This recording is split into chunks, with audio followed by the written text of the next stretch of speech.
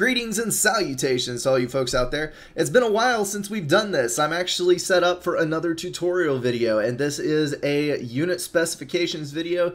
If you want in-depth strategies and a bunch of other discussions on how to use units, there's going to be a little bit of that here, but it's mainly just details about the units. And it's a lot of numbers and a lot of statistics and all this kind of thing, but it's very useful information to know if you wish to play this game on a little bit higher level.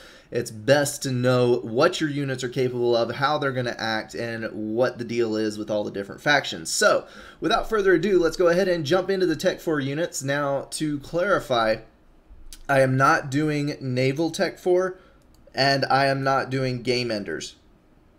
I am strictly doing land-based and air-based Tech 4 units, so this should be pretty simple to get through. Let's go ahead and start off with Cybran. Now, Cybran has got two direct fire experimentals. They had the Monkey Lord and the Megalith. And it's kind of interesting that they have two. Most of the other factions either have one or none. But Cybran got lucky, and it's two very different tools. And this is something that you really need to realize, because a lot of people will use a Monkey Lord like it's a Yathatha or a GC, but it is not. Some statistics to throw it your way real quick. Standard health before any veterancy and whatnot is 45,000. It does a whopping 4,000 damage. But it has a relatively short range. It's only going to reach out to 30. It does have two electron bolters, which total out to about 430 damage per second, which do have a much longer range at 64. People don't really think about the tiny range of these things, but let me see if I can get them to fire here. Those two little dots right there, because they look dinky next to the microwave laser, but seriously, the thing is laying down more damage than a Percival does at a far, far greater range. It's like out here somewhere. So don't forget that it does have the bolter. Very useful for vetting up on Tech 1 and Tech 2 units. You can kind of skirt around the outside edge using the special ability Cloak. Not Cloak, Stealth. The Monkey Lord does have a stealth field. It used to be personal stealth, but it is now a stealth field. It will stealth any units in the general vicinity of the Monkey Lord, so you can use this to hide flak and accompanying tanks as you're moving across. Now, the Monkey Lord is not a frontal assault weapon. It does not have the range, and it does not have the health to go base wrecking. It just can't do it, so please, folks, stop sending a Monkey Lord in versus T3 point defense and expecting it to win, because it's not going to happen. For that matter, don't send it in versus 2 or 3 ACUs in the same spot, because a couple overcharges apiece and your Monkey Lord's dead and there's a mass donation. So please, please keep that in mind. When you're using the Monkey Lord, it is an ambush / heavy rating / single ACU sniping mechanism, and it does a very good job of doing that. Definitely use the stealth to sneak up on people. It costs less than the other T4s. It is the cheapest one at 19,000, and because it's cheaper, it is, of course, significantly worse to balance it out. And you can see right here the Yathatha's range versus the Monkey Lord's range, how much earlier the Yathatha can start firing at the Monkey Lord, and then with the health advantage and everything else, it just usually doesn't end well for the Spider. Now, moving on. Oh, one other thing to mention, the Monkey Lord does actually have anti-air. It is got dual guns at 40 DPS apiece that launch once per second.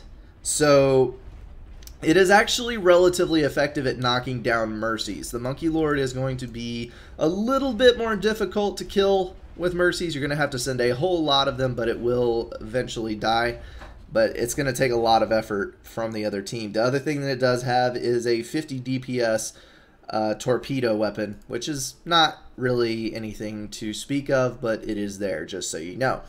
The other Cybran T4 for the ground weapons is the Megalith. Now, this is a beast. Remembering that the Monkey Lord costs 19,000 mass, the Megalith costs a whopping 37,500, making it the most expensive land-based experimental outside of the Scathus, and I'll get to that in just a minute.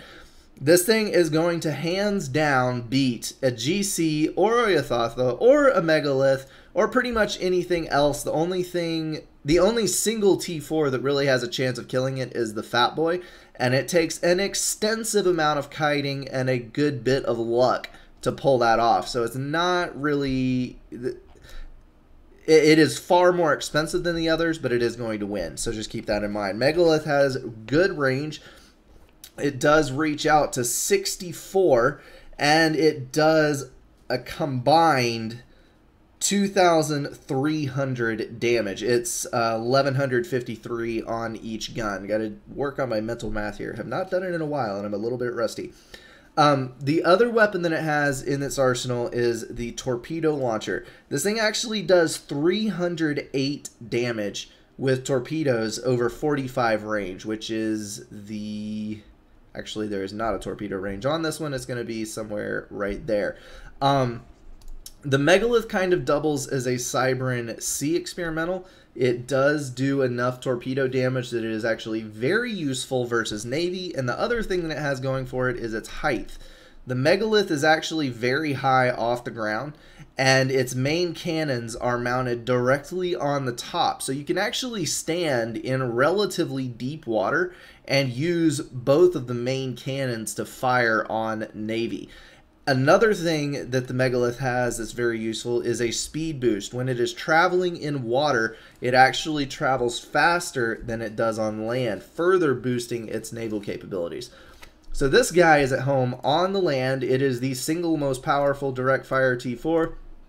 And in the water, it is very strong, can easily handle itself, and it has a whopping 110,000 health, an enormous amount, even more than the GC sitting at 99. But again, all that comes at a price. It does have an anti-torpedo weapon, not a very good one, but it does have it. It's 6 projectiles on 7.7 seconds, but it's basic collision torpedo defense, and in my experience, not the most expensive thing, or the most effective thing on the face of planet Earth. And then it does have basic flak with 30 DPS, not going to save you from any air units, but it's there. It can plink away. It might take down a Mercy or two. So that wraps up the Cybran base T4s, and then the other one that I'm going to mention in this one is the Skaithis. And technically this is a base wrecker / game ender, but I'm putting it on this list because a lot of people use it for naval denial, for large force denial. It is an incredibly inaccurate, very high damage unit that costs an absurd amount of mass, but basically anything that comes in range of that yellow circle right there on the outside edge will be obliterated. There is no doubt about it. This thing is freaking strong. Skaithis only has 17,500 health. It costs 85,000 mass and more power than I really want to think about. And it is very slow at 1.5 speed, but it can move, and it is an incredibly effective piece of mobile artillery. It lays down 1,578 DPS. That is one projectile every roughly 2 seconds, and each projectile hit does 3,000 damage, and the area of effect is huge. 7 area of effect, and it is incredibly inaccurate. You can see here how widespread the projectiles are, but it is incredibly good at knocking out groups of units. This is going to be a very strong tool in the Cybran's arsenal if you can get up the funds to build it. I'm going to go ahead and just fire this real quickly so you can see. One other thing to mention about the Megalith that I forgot is it is a mobile factory. You can actually build things with it. You can lay an egg. That is a crab egg, and let's lay a bouncer egg. And it will lay an egg that has a little build time, and it will... Oh, well, I skipped it. My bad, peoples. There we go. You can actually finish building the egg with an engineer, I do believe. And since you can lay an egg and it technically has an engineering suite, you can actually reclaim Rex underneath the Megalith by laying an egg. I just found out about that the other day, and it is an incredibly useful tactic. Very cool thing to do. Alright, so there's that. And the egg opens, and bam, there is our mobile anti-air. Alrighty guys, and let's move on from Cybern before I waste a whole bunch more time on that. Let's go to UEF. UEF has very slim pickings on the T4 front. They have the Fat Boy all by its lonesome, and it is not even a direct fire T4. And if you remember from the T3 video, the Percival is kind of like a T3.5. If you build up a mass of Percivals, it is much stronger than the direct fire T4s, mass for mass, and the UEF uses that strength to make up for the fact that it does not have an actual direct fire T4. The Fat Boy is also a mobile factory. You can build units out of the back, and it has an absolutely ludicrous amount of build power. You can see it can build a Titan in about 13 seconds, and it's burning 36 mass to do so. It's going to spit it right out the back, and we'll have our units online. Both of these are very useful for laying down an engineer in captured territory. So there's our Titan. Fat Boy has 12,000 health, but it does have another 20,000 health in its shield. So it's very, very light on the health side of things. It makes up for that with superior range. It can fire a long ways. This is a bombardment weapon, and it is basically cover fire for the other UEF forces. You can pair this with a fronting wall of Percivals. Percivals will soak up the damage and kill off any T4s that might bother this thing, and this will wreck bases in advance of the T4s moving in. It does outrange all stationary defenses except for TML and Tech 2 artillery. It outranges T3 mobile, all of the point defense and everything like that. The main cannons, there are 4 cannons doing 750 damage per second, and that's it also has a riot gun, 2 riot guns for 500 damage per second. That's only range out to 45, so that's going to be about right here. So 1,000 combined damage on the riot guns, and then 3,000 damage on the long range guns. So you can see this thing packs in an incredible amount of DPS, but is very low on health and quite slow. It can only run at 1.7 speed. Now it does have 2 anti-air guns, and those combined do about 112 DPS, and then it does have a torpedo weapon that does 75 DPS. So neither one of those is too terribly impressive, but they do function. And then the other thing that the Fat Boy has going for it is air staging. It actually has 2 pads on top. It can handle 2 Tech 1 units or 1 T3, and it is a refueling station, so you can actually use that out in the field. It's a pretty cool ability. You can actually dock air units with it as well. Not that that's incredibly useful, but you can do it. So that is the Fat Boy and the sum total of the UEF experimentals. Let's go ahead and move on to Aeon. Aeon has the Galactic Colossus, which is generally considered to be the best all-around T3. It has a good mix of damage per second and health.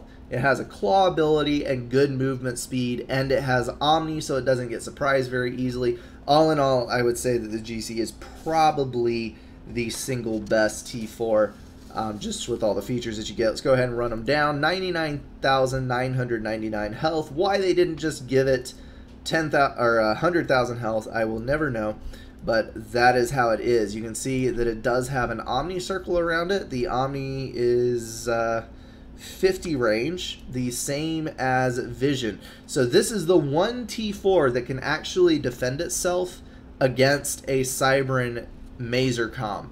The cloak does it no good. The GC can see it coming from a mile away, and you'll notice that since the Omni range is bigger than the attack range, the GC will actually have time to turn and face the incoming target before it enters attack range, which makes the GC a very useful tool versus anything cloaked, stealth, or otherwise concealed.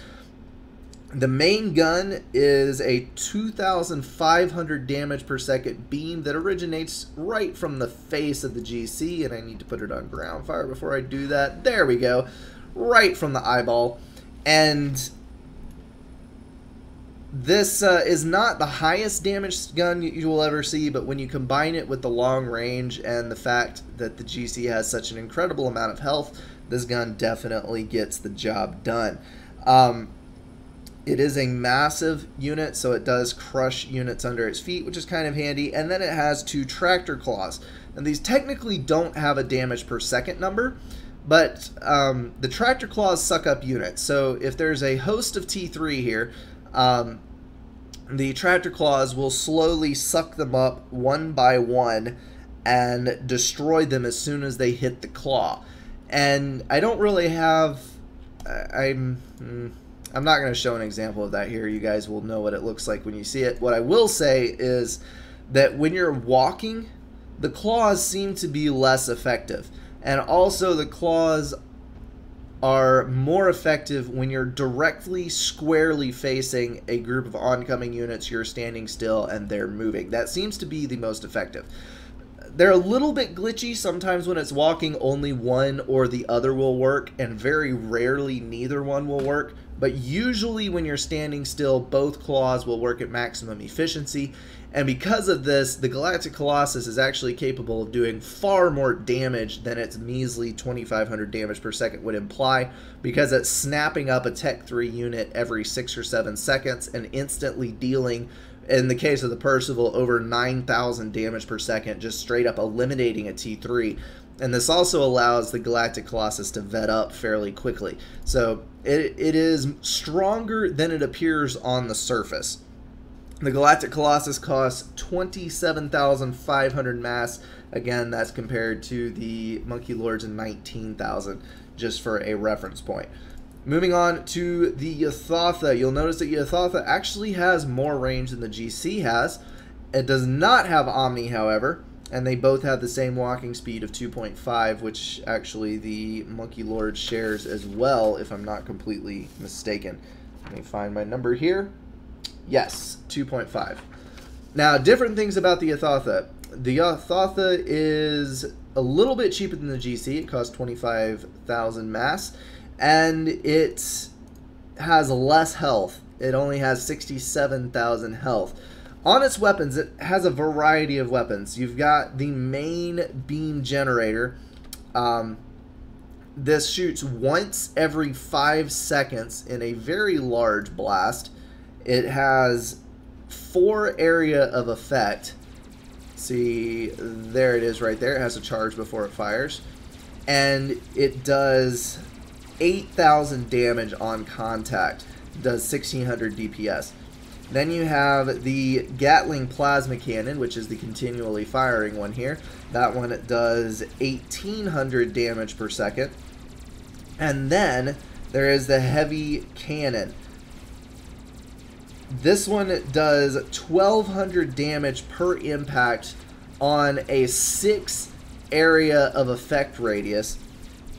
It only fires... You know what? I think I have that backwards. 3.33 seconds. That is the gun that I'm talking about. This one right here. That is it has 6 area of effect, and it's weaker at 363 damage per second. My bad, people. 1,200 damage on impact. This is the Heavy Cannon that I was talking about before, the experimental Phazon beam generator that does 8,000 damage on impact. That is it. And that is actually the easiest projectile to dodge. Above all else, if you're engaging a chicken, you want to dodge this slow-moving little ball of light here, because that is what wrecks your world. Now you'll notice if you total it up, the Yothatha actually does a really high DPS. We've got 400, 2,000, and 30, basically 3,900 DPS, which is about double the Galactic Colossus, but you balance that out with the lower health. The one other thing that the Yothatha has is a very strange death weapon. When a Yothatha dies, it releases an unidentified energy being right there, which damages everything indiscriminately, whether friend or foe. The amount of damage varies, the range varies, and what it targets varies, but it is an incredibly devastating effect if you can kamikaze the unit into a base or a group of units or whatever else. If there is a single target, it will actually strike that single target repeatedly. It will not land every hit on the target, but it will do a significant amount of damage, and it just kind of floats around in a circle doing random stuff.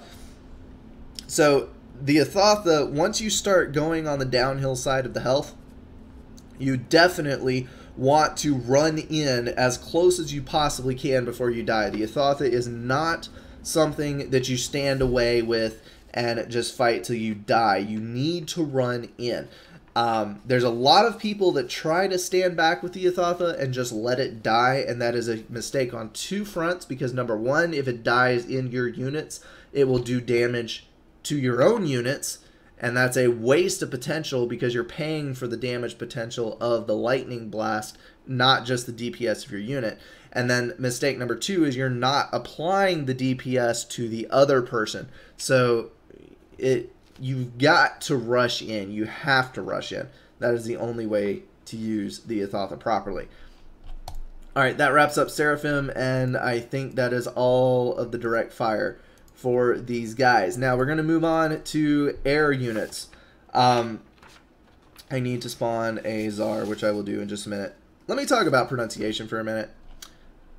The Yathatha, I hear some people say it Yathatha, I hear some say it Yathatha, or Yatatha, or a multitude of different ways to say it. Most people just call it a chicken. If you ever hear people referring to a chicken, that's what this is. And I really do not know and do not care how the thing is pronounced. And then the other unit is the Tsar, or Caesar. I used to always call it Caesar, but people were frustrated with me for that for reasons I will never figure out. And so I do not call it that anymore. There we go. Now I just have confused pronunciation. So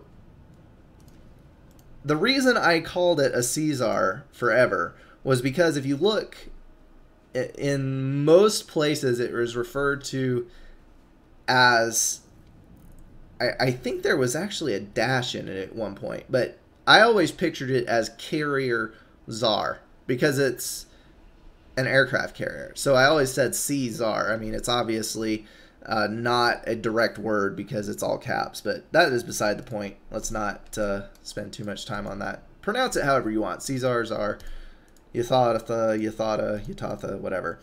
Point is, we need to talk about the damage. The Caesar costs 45,000 mass, making it, actually it's right in the middle, it is the second most expensive. It has 58,000 health, which doesn't sound like a lot, but the thing vets incredibly quickly on anything tiny. Its main weapon is a very large, very strong beam. Does 3,300 damage per second. Weird numbers on these DPSs. You can see right there. And it's on a 4 damage radius. So basically you just want to rake this across whatever enemies you have. There is something odd about the firing mechanism though, because if you specifically target certain units, it will turn on the gun, turn off the gun, move to the next unit, and it kind of does a funny firing cycle, and it wastes a lot of DPS. So what you want to do is you want to get it close to enemies, and then you just want to move it around, generally hovering over the area that has the unit in it. The 4 area of effect will save you. You'll consistently hit the same target, and the beam stays on when it's raking over enemies. So basically you just drag it over everything and kill everything that you possibly can, and the Caesar will vet very quickly and have a tremendous amount of health, a good amount of regen. And one other thing that this is good at, besides the 3,000 damage per second ground weapon and the fast vetting, is its anti-air. This is actually a decent anti-air platform, and a lot of people underestimate it. It has 4 230 damage per second projectile launchers for anti-air, and those are the guided shells that pop out of all 4 corners of the Tsar, and then they fire towards one target. So those will do basically 1,000 damage per hit, and they fire once every 1.3 seconds. So a fairly good fire rate on those. Those will quickly knock out single air targets. And then the other thing it has is 2 flak launchers, each one doing 960 damage per second. So a combined near 2k air damage in the flak. Now the one thing about the flak is it is only on the sides. And yes, the Caesar does have a front, back, and sides. And you can see which side is the front by moving, I thought, but apparently not. That is the flak cannon right there. When those are facing units, they will fire, and they do 1,000 blanket damage to the group of units that it is firing at. There we go. It's finally settled. You can see how it turns. This is the front, this is the back, and these are the sides. It just has a very slow turn speed. Let's put one farther out. There we go. It is actually nosing into it now. So it's got 1 flak cannon on each side, which can only fire to the sides. It's not a rotational weapon. So that is something to keep in mind. If you stack a couple of Caesars on top of each other and then lead an air fight into it, the flak can be very, very devastating. The one other weapon that this unit has is a depth charge. Yes, the Caesar actually has torpedoes. Who would have thought it? They are very wimpy, though. They only do 38 damage apiece, and there are 2 of them. So, you know, that totals out to 76 DPS on the torpedo launcher. So that is the carrier Tsar, and because it is a carrier, it does build air units. It has to be stationary to do so. We can move it right here, stop it, and build a strap bomber in 46 seconds. It's going to sit right there producing, and then it can unload. The other thing about this carrier is that you can actually load air units into it. I know it holds over 100, but I'm not sure of the actual capacity, and it will repair and refuel units that are held inside the carrier. So that can be very handy in the late game when you have large swarms of ASF or strap bombers or whatever else. You're going to load them all up, repair and refuel them all at the same time, and then unload them again, and it goes very quickly, much easier than using refueling stations. All right, moving on from the Caesar. The Soul Ripper, this is the Cybran Air T4. It is the cheapest at 3,400 mass, and it is also a unit that has insane veterancy. Its main weapon is a pair of rocket packs, or I'm sorry, bolters, that do 1,000 damage apiece for a total of 2,000 damage. You can see it actually does land. This is technically a gunship, but it cannot fire on other gunships. So that spray right there, that is the bolter. It does have area of effect. It is a 3 radius area of effect, and that makes it exceptionally good at knocking out swarms of Tech 1 engineers for taking out bases and all that kind of thing, which is what allows it to vet so quickly and rack up absolutely ludicrous health numbers. The disadvantage to this is because of the terrible accuracy, it can never land 100% of its damage on a single target, such as an ACU or a small unit. And so sometimes it's not the most efficient thing at taking out single targets, whereas the Caesar can bring its entire 3,000 damage per second to bear on one unit 100% of the time. It has 2 other weapon systems. One is a direct fire weapon that also fires at the ground. You can see the pair of rockets that fires every once in a while. Those do 285 DPS times 2 and just add a little damage on a sporadic interval. And then the last thing is the Nanite anti-air system, which does a combined 240 damage per second. Basically, it can defend itself from interceptors and not a whole lot else, and is not terribly effective at defending itself from interceptors. So it is not totally helpless, but close to it. It cannot fire on other gunships. So you can actually use a swarm of broadswords or whalers or restorers, and you can use a group of those to take out one of these Soul Rippers, and it's actually a really effective weapon because they have a boatload of DPS. So that is the Soul Ripper. And last, we have the Oasa, which is a strange unit. I'm going to spend a little bit of time talking about this one after I read you the statistics, just so that you have a little bit better idea of how to use this unit, because it is a doozy. Statistics are as follows: 4,800 mass, or 48,000 mass, my bad, making it the most expensive air experimental. It has 52,000 health, which is quite respectable, and does vet quickly, as do the other air units. Mostly because, when I say vet quickly, it's because it doesn't really have to chase down its units like the land experimentals do. You can pick a blob of small units and kill them all in one firing cycle, and bam, instant veterancy, which is basically the only thing that keeps the air experimentals alive, because by the time they're on the field, ASF are also on the field, which demolishes air T4.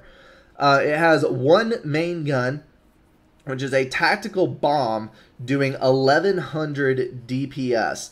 And then it has 4 anti-air cannons doing 450 damage per second apiece, totaling out to 1,800 air damage. Now, a lot of people severely underestimate the amount of damage that the Owasa can actually do with its anti-air cannons. You cannot send only 10 ASF after a Owasa and expect them to survive, because it will kill all of them and get a veterancy in the process. You do need to send swarms. I would say probably 30 to 40 ASF will easily take out an Owasa without having heavy losses. It is not like the Soul Ripper, where you can effectively attack with 3 ASF and do a significant amount of damage. It's just not going to happen. So that is the Owasa in a nutshell. Now, I need to talk a little bit about this unit, because the Owasa is highly misunderstood, and all it wants is your love, because it is actually a brilliant unit. Sometimes it is referred to as the T4 Mercy, and I will show you why in just a second, but we're going to talk about movement patterns first. The Owasa absolutely sucks at targeting units. You do not ever want to target a unit and let your Owasa fly around. You always want to manually target it and move around with it. So basically, you just want to keep your move orders far away from the plane and guide it around as you wish. You want to put it on ground fire, which you can either do by clicking this little icon here and doing that, or you can use the left bracket key, my bad, to cycle through them right there. So that is ground fire. Once you place it on ground fire, you can either press the A button to get an attack ring, or you can press this icon, and you're just going to place an attack move on the ground. And when you place an attack move on the ground, you have a 99.999% chance that the Owasa will actually drop a bomb. This is how you solve the "my Owasa will not drop bombs" problem. And then as you're winging it around, you can see the recharge time right there. We have a bomb lined up straight, and I missed it because I placed the order too close to the Owasa. You can see even I get bad at this sometimes. So just need just enough space for it to line up straight, and boom, there we have a bomb drop. And you can actually watch when it drops and just make sure when the yellow dot appears under it, you can actually throw your Owasa into a full stall and prevent it from flying over too much anti-air, just like that. And if you get really fancy, you can actually hover bomb with it, which I am incredibly bad at, but you can do it. Nope, that was not it. But there you have it. That is basic micro for the Owasa, which you definitely need to practice with. Now, the reason that they call it a T4 Mercy is because you can target and control K and do a significant amount of damage. The Owasa has 10,000 crash and an 11,000 bomb, totaling 21, which is more health than any single ACU has at T3, unless it's got other combat upgrades. So basically, you can place an attack. You can see 11,000 will not kill this Scathus.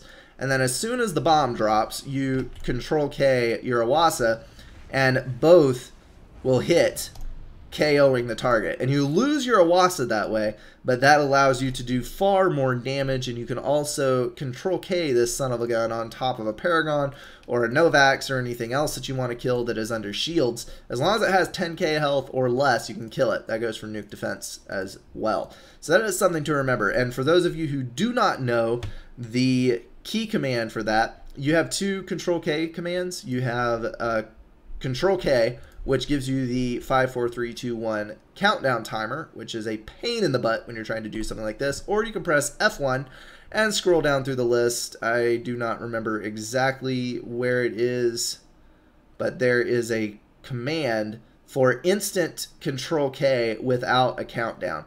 And you want to set that for 2 keys that are very far apart so that you do not accidentally hit it, because you do not get second chances with this order.